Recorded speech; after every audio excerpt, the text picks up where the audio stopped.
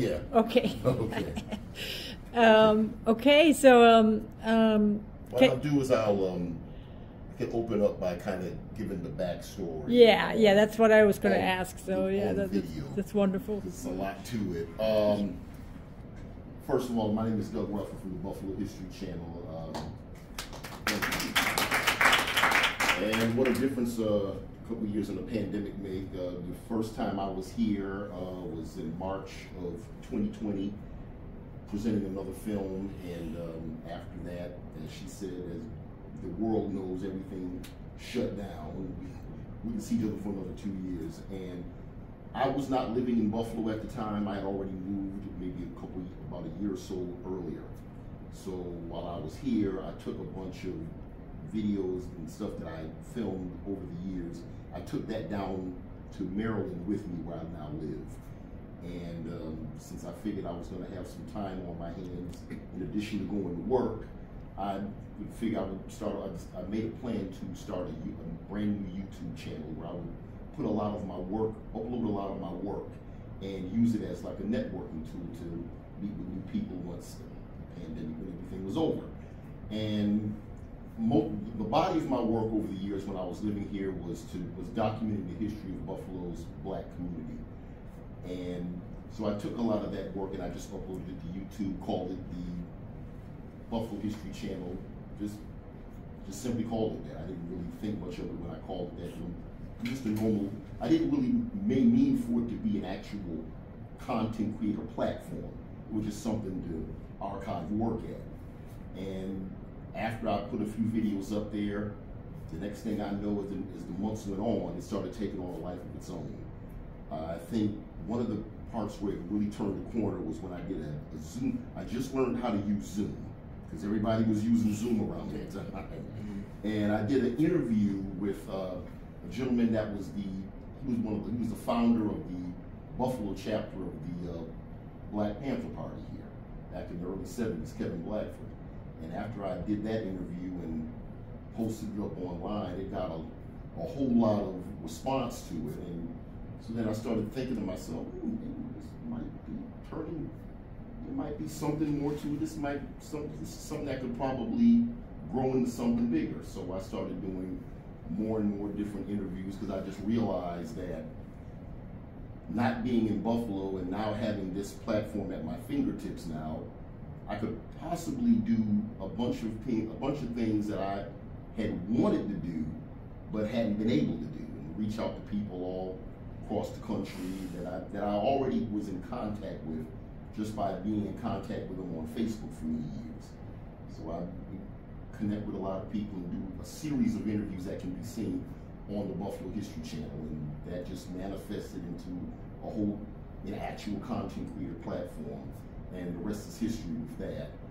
Just to fast forward a little bit up to this presentation, I did a different presentation for the Birchfield Pink earlier this year, and it was pertaining to the Buffalo Juneteenth, the history of the Buffalo Juneteenth. And around the middle of the summer, I was contacted by Terry Alford from he was the executive director of the Michigan Corridor, and he was interested in me bringing that presentation to the corridor in September. And when we had a Zoom meeting with some of him and some of his people, we were talking, and then it kind of thought popped into my head. I told him, listen, I've done a number of different pieces. I have a number of different pieces on different aspects of the Michigan Corridor. Why don't I see if I can put it all together in like one little compilation, a little brief compilation, and then we can kind of give the audience an idea of a contextual perspective of what the Michigan Corridor is supposed to be all about in its history. So we agreed on that, and it was like in the middle of the summer, and I was kind of busy, so I didn't really have a lot of time to actually. So it wasn't really so much of a documentary as much of it was a compilation of different pieces. And you saw some of the clips from the news stations in there. There's a story with that. Back in the 90s, I was on the Juneteenth committee, and part of the Public Relations Committee, and we had a meeting with Channel 2, and we were talking about just brainstorming how to advertise the Juneteenth to the city of Buffalo. And they came up with the idea to produce a television show on the Juneteenth, which we saw as Juneteenth, a celebration of freedom. And they did that in 1999, and they would actually end up producing a series of those shows from 1999 to 2006. So that, and then I guess not to be outdone, Channel 4 started doing a number of different pieces, Road to Freedom, and they did another one I can't think of right now, but they did a series of productions as well. And that was also right around the time with the Michigan Corridor that they were starting to build that up around the 90s and early 2000s. So everything was timely, and I made sure as I put it together, everything was connected. So yeah, that's kind of the I'm trying to abbreviate some of these stories as I do these presentations. Right. I mean, in some ways I felt like it was very appropriate to have more of a compilation rather than a documentary, because it was very episodic, and that's kind of how history is, you know, like it is not this neat little story in many ways. It's more like a whole bunch of little stories. But I especially really loved that piece that you narrated about the little Harlem hotel, and I felt like what I noticed there is that you were, the way you were talking about history really indicated very strongly that you know exactly who your audience is. So can you talk a little bit about your process, about how you think about the life of your pieces after you edit them, and what your audience is going to be, and for whom you're making these pieces? Usually whenever I project it to an audience, I usually try to go for whoever it appeals to, because sometimes people may think that sometimes people think I'm trying to appeal more to people that are older, which is not necessarily no, true. I think it's like so important. We actually get a lot of, I'm surprised at how many young people actually watch the channel, which really surprises me a lot of times. And I meet a lot of young people that actually that have an interest in history, that are even in activism, and you have a lot of young professionals out here that are looking at. Many people would have left Buffalo over the years. You have a lot of young people that stay here and that are working really hard to build up the city of Buffalo. So, and they've taken a major interest in a lot of what's being shown on the Buffalo History Channel, many of which are part of the new Level Up program that legislator April Baskin is spearheading, which trying to build up black businesses in the African American communities. Interesting. I've tried to do archival research to find stuff from the news stations in Buffalo, and they're not well organized. There's not like some neat archive sitting somewhere. So I'm wondering, how are you finding these old news pieces? What's your process? Are people giving them to you, or did you save them, or what? Well, what happened was they were actually saved. The story with that is back when I was doing the piece on the Build organization. It's back in the mid-90s when I really started here on this whole journey. I was working in TV at the time. I was working part-time between WNED and WIVB. And I remember one day I just asked the operations manager at WIVB, do you have any old, I'm working on a documentary on the Build organization, do you have any old footage of the Build organization? He said they didn't have any, but they took a lot of their films and gave it to the Historical Society at the time. I remember when I called the Historical Society, they said they had it, but then they gave it to Canisius College. So then I went to Canisius College, met Terry Fisher, and he said, sure, we have it. And he takes me down to the room, and I knew that there was a catch to it. So he opens up this, said, I don't know how you're going to look through all this, but opens up the door. Good luck to you. Says, have fun, good luck. And I just see a room about this size full of nothing but boxes to look through. But I looked up and down that room, and I said, you know what, I'm up for the challenge. So I started looking through the boxes. Luckily, I found a few boxes of car catalogs that I was able to go through, and everything was cataloged in there. And also, I'd actually done research by looking through a lot of news articles. So I remember on news articles. So I had to go down and get my folders of news articles and go through the cars, look through the different years, and then I was actually, the boxes were numbered. So I was able, a number of the films initially I was able to find. So that's how I obtained a lot of that. And they had those films up there for a good number of years before the Buffalo broadcasters took it. Yeah, and they still haven't. I mean, I think a lot of Buffalo's history is actually really hidden in these old, news archives that have never been organized. Right. This is like something. I know a lot of people. I know a lot of people have tried to make contact with them and try and. What is it still at Canisius or? They're just Buffalo Broadcasters has some. One station has their own. It's like they're spread around. Yeah, because I've even lost contact with that since it left Canisius and they took it over. I think they had it somewhere downtown. There's a place downtown that's like a warehouse full of at least one station stuff.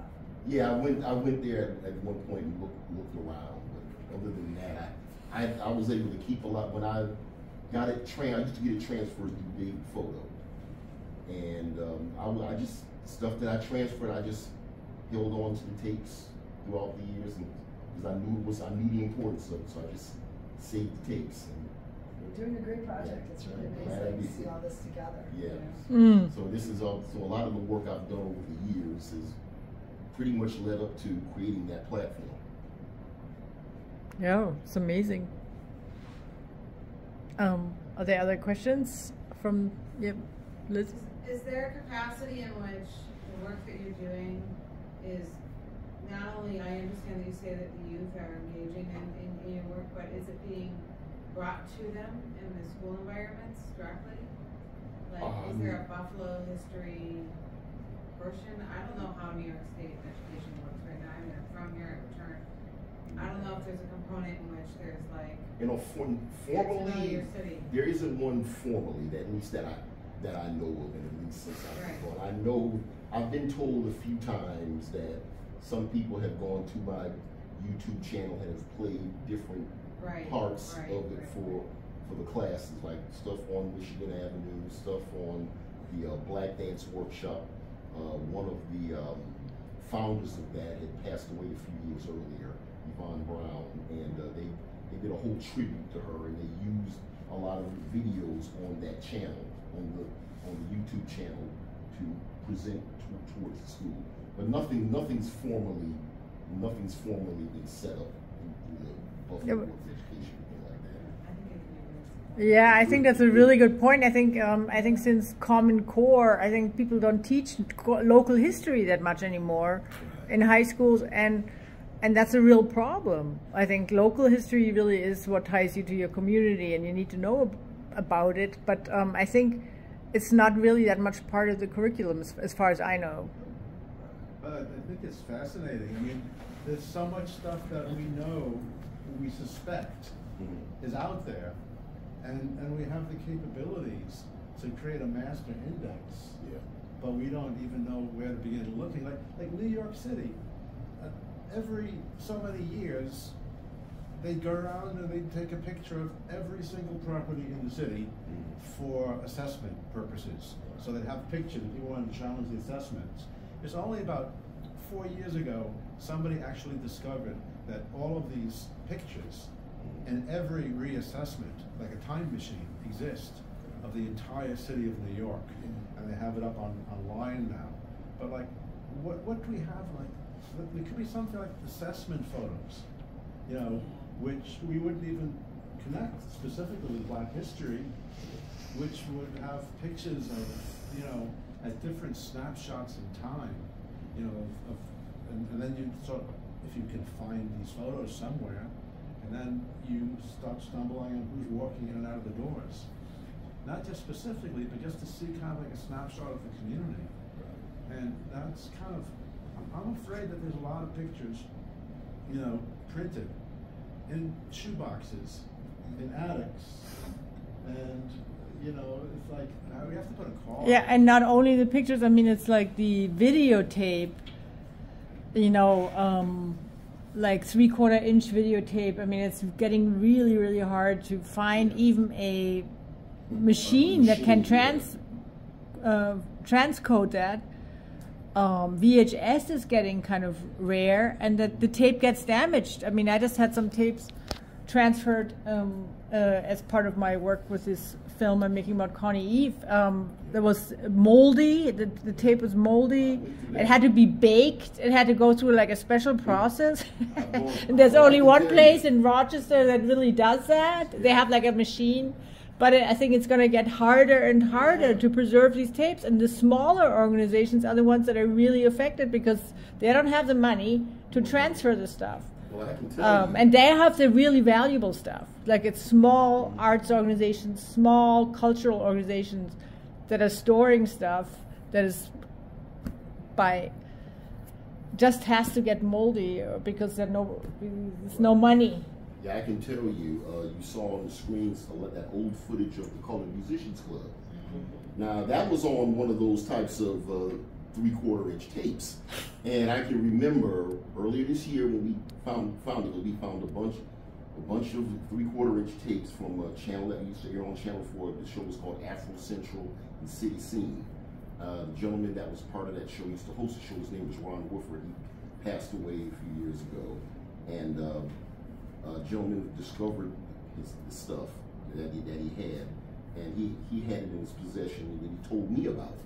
So we were going through boxes of these old tapes, and one of which had something on the Colored Musicians Club, and we transferred it to DVD. Now, as I was watching it, I remember it wasn't labeled on the DVD, so you pop these DVDs and you don't know sometimes you don't know what's on it. You look at it and be surprised. And then as I'm looking at it, the host of the show says, but first let's go to the Colored Musicians Club. And the tape was from 1979. And I'm sitting here like, oh my God, are you serious? So they started showing these images of Michigan Street long before it looked like the corridor that it is now. And just to see that old footage of what the Colored Musicians Club used to look like. And the whole thing was beautiful, but then all of a sudden all this interference started coming into the tape. And then the audio started going out, and I'm going crazy as I'm looking at it. And so turns out I took the 3/4 inch tape. I took it to a contact that I had in Maryland. And turns out he was able to repair the tape for me and get it cleaned. And so now you were able to see it. But when you find a lot of those tapes that are that old, you know, they are moldy, and some of the film, the 16mm films that they would shoot on, sometimes those are even worse because the picture quality is fine, but then the audio tracks over the years, they wear out and they stick to the film and everything. So everything is like, when you discover this stuff, it's somewhat of a crapshoot because you're just hoping that when you discover it, everything is going to be intact. Sometimes it is. No. Sometimes it is. Yeah. It's a process. I've got a bunch of old slides that are associated with a research project that I was working on, and they just destroyed themselves environmentally. They weren't fixed properly or something. They're Ektachrome slides, so they just really, really, really faded. And what I did was I just scanned them all as they were, because I figured that at least would freeze the process at this one juncture. But now there's AI programs that are available that I'm starting to use to revisit these. So if you don't be dissuaded because something is heavily destroyed, because if you have pieces and lots of static and it kind of goes in and out, in and out, in and out, you'll be surprised what technology is about to come down the line that will basically animate the missing pieces. Now, if it's animated, you can't really, you have to have that, little caveat that this is slightly animated, but it will also kind of capture generally what's going on. So, and then there's programs out that are dealing with video in that way. So bad video, or even like these grainy videos, can be kind of, I wouldn't say necessarily restored, because it might be changing facial expressions and things like that. It's still in its infancy, but you can you can salvage a lot of stuff. But I got this other idea. And when I was doing the research for my dissertation, I did Freedom of Information Act requests for stuff from like the FBI and other police agencies.